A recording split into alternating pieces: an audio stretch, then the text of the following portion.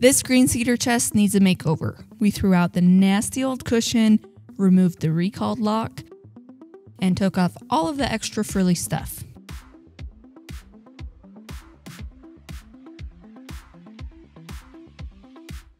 Then we filled in the damage and the ugly leaves with some quick wood. I cleaned it all off because I forgot to do that at the beginning, and then I sanded all of the quick wood down flush with the surface.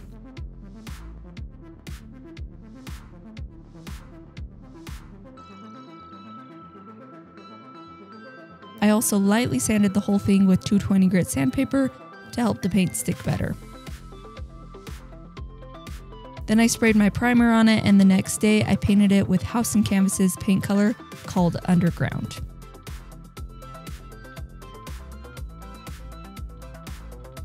And then I sprayed on a top coat to protect the paint.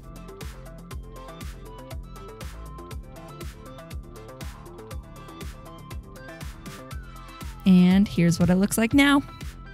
We bought this cedar chest for $30. I removed the lock, then flipped it over and added some wood support so I could attach some legs to it.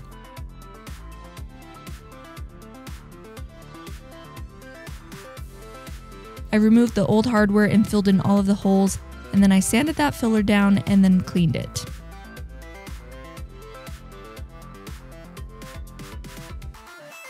Then I sanded everything with 220 grit sandpaper, and I sanded the top of the cedar chest down to bare wood. The next day I mixed a couple of paints together and I brushed it onto the bottom of the cedar chest. While I waited for the paint to dry, I worked on the top and the legs. I added some brown glaze on the legs to mimic what the top looks like. Then I sanded them down and whitewashed them and the top of the cedar chest. Then I top coated everything with some water-based polyurethane to give it some more durability and protect it.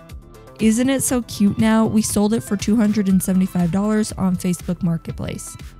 My husband bought the cedar chest from the thrift store for $70. He removed the recalled lock,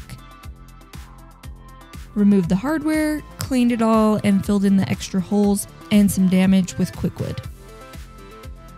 When it was dry, he sanded it down flush.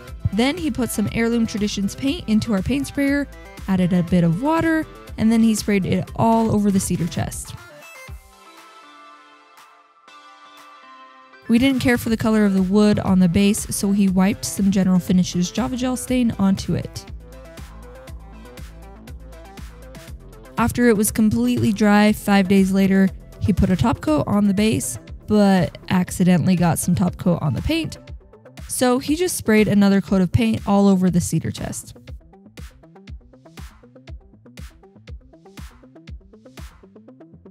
He put new knobs on, and here is what it looks like now. So sinkin' easy. What do you think of the new looks?